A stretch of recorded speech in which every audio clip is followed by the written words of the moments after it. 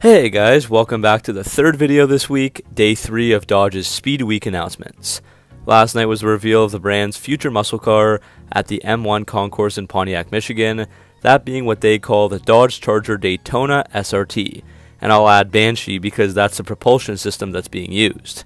This thing has been teased for what feels like forever, beginning at Stellantis EV Day last July, with us just getting to see the car doing a burnout kind of in the dark.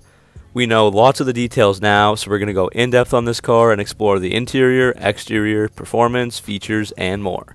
Dodge is trying to create an exciting battery electric vehicle that's unlike any other vehicle on the road today, and they're trying to one-up the famous SRT Hellcat in terms of performance. So let's get into this. Also keep in mind that this vehicle is still a concept, so we truly don't know how much of it will translate over to the future production version. So this is Dodge's massive step forward towards their electrified future, and with this Dodge Charger Daytona SRT, they are attempting to change the perception of what a battery electric vehicle can be. The Dodge Charger Daytona SRT concept offers a glimpse at the brand's electric future through a vehicle that drives like a Dodge, looks like a Dodge, and sounds like a Dodge. Dodge has chosen the Daytona nameplate once again in their race to be faster, quicker, and more powerful. Daytona makes sense, as that was the first vehicle to break 200 miles per hour on a NASCAR track in 1970. And that Banshee name again represents the new propulsion system, similar to how the Hellcat and Demon names represented their engines.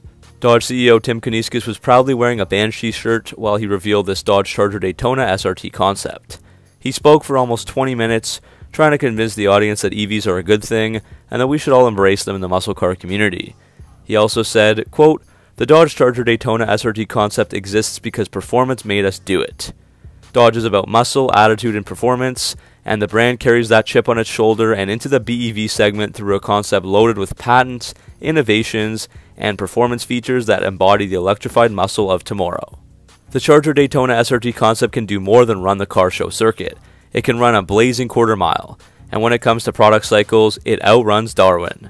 Charger Daytona does more than define where Dodge is headed, it will redefine American muscle in the process. End quote. So whether you like EVs or not, I find it very tough to find much wrong with this design. Put another way, it looks absolutely fantastic, blending a new modern look while adding pieces that pay homage to Dodge's muscle car past. The front end looks beautifully retro, calling back to that iconic 1968 Dodge Charger with a narrow but wide grille that features white illuminated lighting. And within the grille, finally we see the return of the Fratzog badge, shining bright red in the center. This symbol was teased by Dodge for the past year, again from the EV Day, and it was originally featured on Dodge muscle cars from 1962 through 1976. Back in those days it had no meaning whatsoever, but now Tim Kuniskis has reiterated that this Fratzog represents the electrified future of Dodge, showing how committed Dodge is to their performance heritage, while proving that they're trying to take that next step to electrification. The design continues to unfold up front with what Dodge calls an R-Wing, which is one of 3 new patent-pending features that uses a unique pass-through design that connects the concept with the iconic Dodge Daytona name. This allows air to flow through the front opening, enhancing downforce and giving the car better aerodynamics. Carbon fiber intakes are found on both sides of the front and rear lower fascias to allow even more air to flow through. The car is finished in what Dodge calls Grays of Thunder paint. The side of the concept really reminds me of the side profile of the current gen Dodge Charger as well. Dodge says they gave the concept waterline tracks around the side to achieve a planted look while emphasizing the upper portion, keeping the visual weight up high. The muscular shape of the wheel fenders also provide a lot of visual width. It's almost like a wide body. Dodge chose to stay relatively simple with this concept, with the headlights hidden deep in the grille underneath the R-Wing, and the door handles flush. Moving to the rear end, Dodge continues their racetrack look with a full-width square-shaped design, again throwing it back to muscle cars of the past. The rear gets a 3D illuminated Fratzog badge as well. My favorite part might be the awesome-looking screaming Banshee fender badges, beautifully designed in brushed aluminum to announce the new propulsion system. As for what the car rides on, Dodge went with large 21-inch painted pocket wheels with diamond-cut faces, trying to stay aerodynamic with a turbine-like design.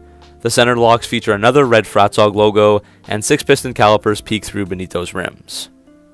Moving inside, we have a modern and lightweight interior with a driver-centric cockpit, giving it a very different feel from the past Charger and Challenger. The center screen is now 12.3 inches, the largest in a Dodge vehicle, and it angles 10 degrees towards the driver. The instrument cluster is 16 inches, and there's also an 8x3 inch heads-up display for additional info. The steering wheel gets a new design, thinner with a flat top and bottom. The center spoke of the steering wheel is not connected to the rim, so it gives the steering wheel a floating feel. Front and center is an illuminated red SRT logo. Paddle shifters are mounted in their usual position with the power shot button on the right and the drive mode controls on the left. The race-inspired seats are also very lightweight, featuring a perforated pattern of the Fratzog logo once again. The upper seatbacks have openings so they feel airy, but the bolsters don't look very substantial. And also the rear seats can fold flat to provide more storage space than any other previous Dodge muscle car. The instrument panel is slim with a similar mid-bolster design to the new Dodge Hornet. It's finished in ultraviolet with blue and silver accent stitching, and that carries to the console, doors, and seats. There's also an upper instrument panel that's one step higher to create some elevation. Found in the center console is a pistol grip shifter, so at least there's no dial or button for changing gears like in some of the other Mopar vehicles. The center console looks and feels very lightweight with a pass-through area underneath, and it also includes a jet fighter inspired cap that flips up when engaging the start button. Dodge has added what they call a parametric texture, using inspiration of the 1968 Charger grille on the interior. You can see this on the instrument panel, door, foot area, rear console, and more. The dynamic interior texture has a three-dimensional quality that bounces light and is reactive to the environment, and the lines radiate as they move rearward. Dodge is using what they call attitude adjustment lighting, creating a sweeping color path that runs across the dashboard, up the doors, and through the center of the vehicle. There's also some Daytona lettering in the far right corner of the dash, and a panoramic sunroof to give the cockpit an open-air feel. Of course, being a concept, only the needed elements were included, so I really wonder what the production interior will truly look like. Now, unfortunately, we don't know too much about the most important part of this car, the performance. Tim Kuniskis and Dodge are still hiding that from us, so there is still something to be discovered over the next year before its release. We do know that this car will use an 800-volt Banshee propulsion system, and it will be faster than a Hellcat in all key performance measures. And one of the major components of that is the standard all-wheel drive system, which helps the capability and launching off the line.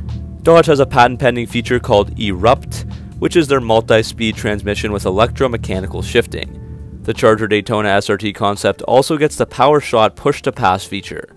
Activated by the push of a button on the steering wheel, PowerShot will deliver an adrenaline jolt of increased horsepower for a quick burst of acceleration. We learned more about this on the new Dodge Hornet, where it provided a boost of 25 horsepower and delivered instant torque, so that reduced the 0-60 time by 1 second and provided 15 seconds of that extra horsepower.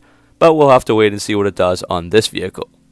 Another patent-pending feature is the Fratzonic chambered exhaust, which is an industry-first BEV exhaust that can reach 126 decibels, making it as loud as a Hellcat-powered Dodge. Unlike Tesla, Dodge refused to embrace the silent electric motors, so yes, Dodge has added an exhaust to their electric vehicle.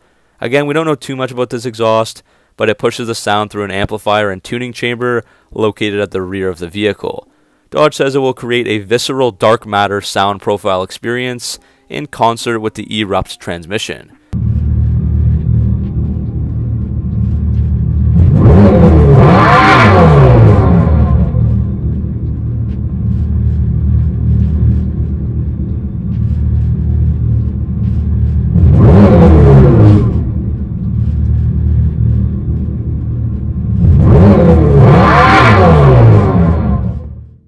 You could hear a little bit of this at the reveal, and honestly it really didn't sound that good, definitely nothing like a V8. So that's it for this unbelievable new Dodge Charger Daytona SRT Banshee. Today's video is just going over all the facts and details, but I'd like to do another one soon sharing my thoughts and getting deeper into my opinions about this car. So what do you guys think of the vehicle? Let me know down in the comment section below. Obviously we don't know about the performance just yet. Maybe they say it's faster than a Hellcat, but how about a Tesla? And what about the price? Lots of unanswered questions. I kind of think the interior is a bit too plain, and I'm not a fan of the fake exhaust note, but then again, who would drive a silent Dodge? I'm not fully accepting yet, as this vehicle represents the passing of the torch from Hemi and ICE to EV, which still doesn't sit right with me.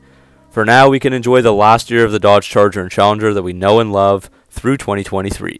So thanks for watching, make sure to like and subscribe for all your Mopar content and updates like this, and I'll see you all in the next video.